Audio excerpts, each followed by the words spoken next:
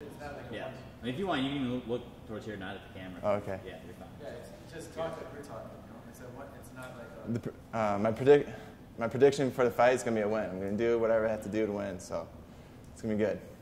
Any words for John? John is coming with everything. Huh? Come, all right, yeah, that's good. Coming through. come with everything.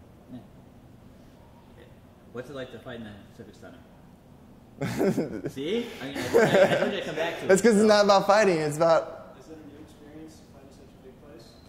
No, you're fine. Just say that. Just simplify. Just be like, it's gonna be good. A lot of good MMA fans. You know, a lot of good fights there. A lot of good MMA. Should I mention that I lost at Civic Center last time? Yeah. And I got like some revenge I needed. It's up to you. If you want to mess with it. Can't wait to show off my skills. I would just say, just make it simple.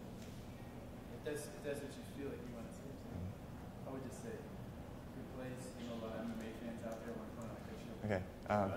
The Civic Center is a great place. It's big. I'm excited to show all my fans. Doesn't matter. Relax, man. All right. Yeah. The Civic Center is a big venue, so